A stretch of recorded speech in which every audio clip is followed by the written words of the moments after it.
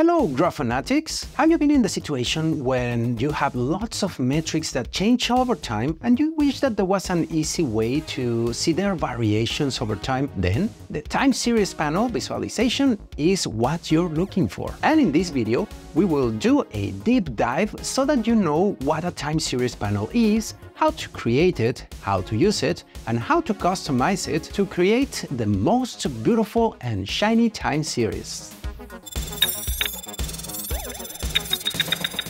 Time series visualizations are the bread and butter of Grafana visualizations. They are the default and primary way to visualize time series data. So why don't get on to create our first time series panel? First, we will add the first time series panel. To do so, we need to access or create the dashboard inside of which we will create the panel. Inside the dashboard, you can always add a new panel with the upper plus add button and by selecting visualization. After pressing the button, you will be asked to select a data source to pull the data into the table panel. For this example, we will use a data source everyone has in their Grafana instance, the test data source. For more information about it, check the link in the corner. Now let's click on the test data source to select it, and after that you will get to a screen with lots of options below and on the side of this graph space. This is the panel editor screen. By default, Grafana selects the time series visualization style, so we have it already selected. Let's select something below. Why don't we start with something simple? Let's choose the random walk and later we can go over crazier ones. But now that we are talking about multiple data and the query panel, let me quickly show you this. If you want to show more than one time series at once, you can add a second query. Let's select the conditional error. Nice! We have two in one. In the same way, you can add as many queries as you need to have multiple time series in the same graph. Or a single query can give you multiple series too. But right now, to keep things understandable, let's keep it at only 2 series for now. I will, for now, turn off the random walk so that we see only one, because we're going to start making things look a bit different.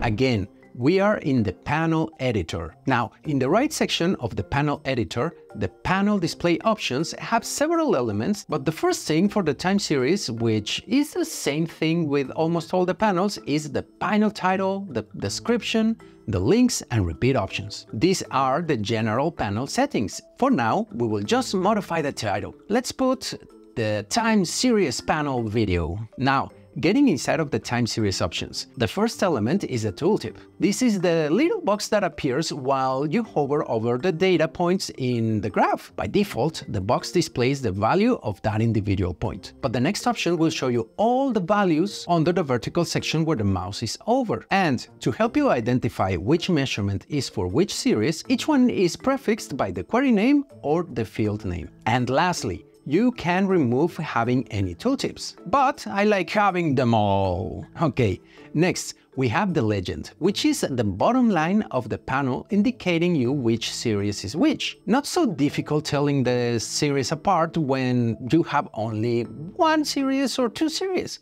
But if we go to the exponential heat map, wow!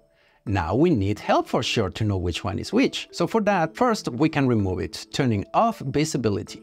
Since we have so many series, let's keep it. Next, we can change the mode to make it a regular list which looks horizontal, or we can turn it into a vertical table. Not so pretty with a table as we have so many series and it has to scroll underneath, right? But the following options makes it easier. We can have it at the bottom or at the right of the graph. Much better, right? Being on the right, if we change the list or table, does not change much else than the table lines.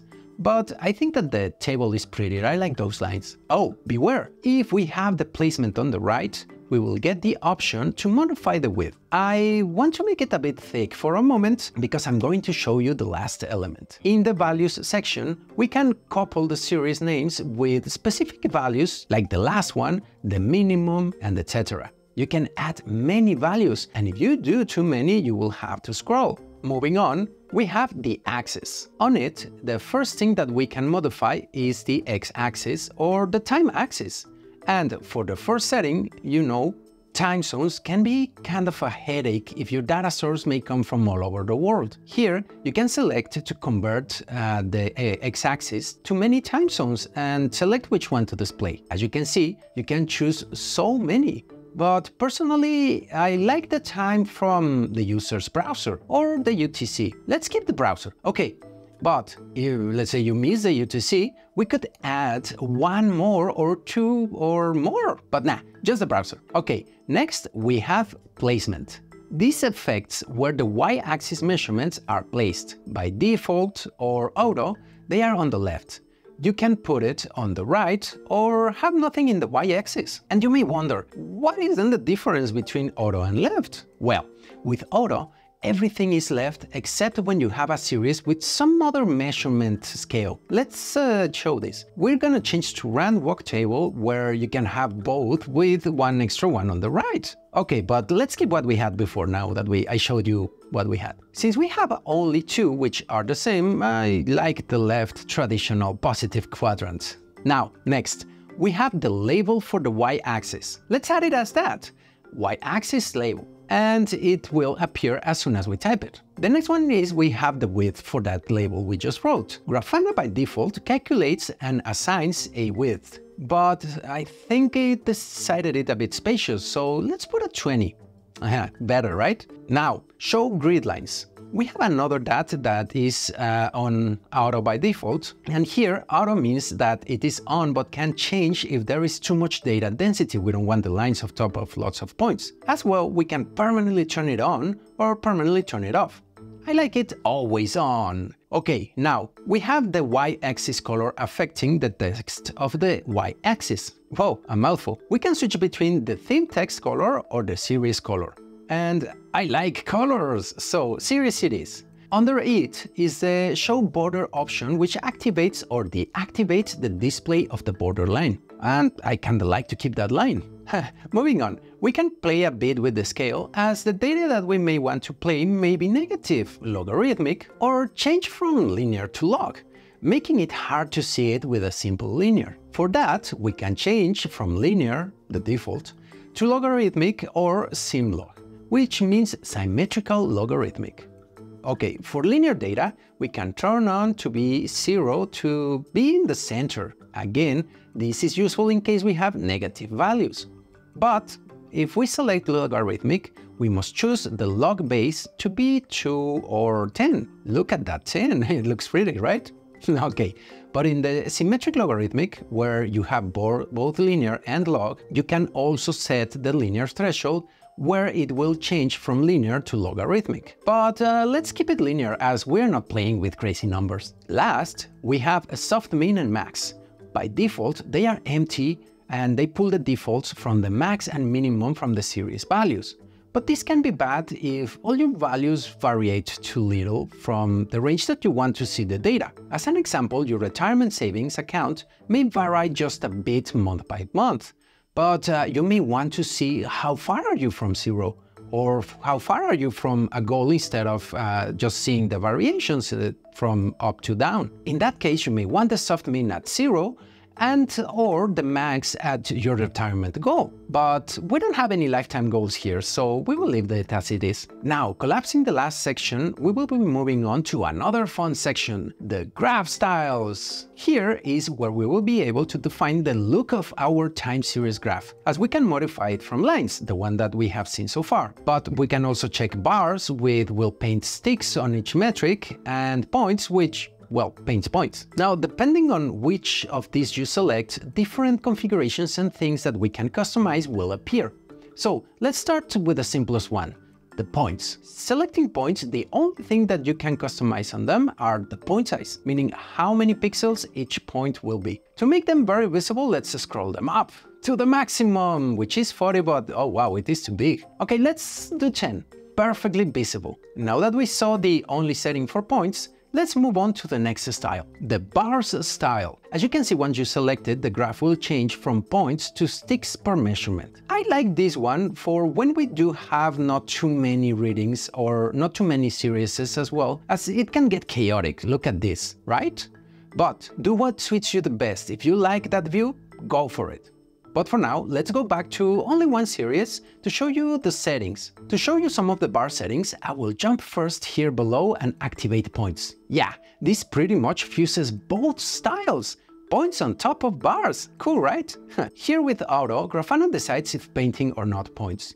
You can decide to turn it off, and we can turn them permanently on. So let's keep them on. Same as with just the points, you can change the size and stack series. Now, we have some pretty bars. Alright, moving on to the main style, the one that we started with and the one with most options, the lines style. As you can see, the points were kept active from what I selected on the bars, but you can activate and deactivate them the same way. I want to keep them to show you the next options. Here, the line interpolation is how the line will behave between data points. We can make it linear, meaning a straight line from point to point, creating angles with the next line to the next data point, or we can smooth them and curve them between data points. Last, we can make them step before or step after. It looks a bit like bars, but it means that the line only changes at a data point and stays there until the next one, or vice versa for the step after. I kinda like them smooth. Look how pretty. Now, the next option is the line width. I think it's also self-explanatory. Like with the bars, you can push it up to 10, but let's stay at 3. Now, following up, we have an interesting situation. What if we receive a new value in our series? Well, let me add one to show you. Now, by default, Grafana will disconnect the lines and give you an empty space there. Or here we can tell Grafana to always connect the values, or connect and show a gap if there are nulls for larger periods of time than the threshold that we define. I like to know when we get emptiness, so never it is. Now, last is the option to disconnect values. This is not so related to nulls, but only where there is no report on values for a bit of time. Well, let's not connect that then. And well, I think that was it all. Now you are the time series master! The rest of the options are part of the general panel editor options, and for more information on those general options, link in the corner. Now, let's say that you want settings to apply to only one series, or that you want the same graph as series to be lines and another to be bars, and the third one to be points. What we have been modifying affected all the series that we had on screen, so let's use overrides to personalize each. So let's click on overrides at the bottom, or as well if we switch to the overrides tab. At the bottom is the same. The overrides gives us multiple options to select the series that we will override, but I like the name one. If you want more information on override rules, link in the corner. Using the name selector, I will pick the one that has a few points. Now we add an override property, and since what I want to change is a style, we select it from Graphs Styles. Now let's select bars. Let's also change the line style as I want it to be different.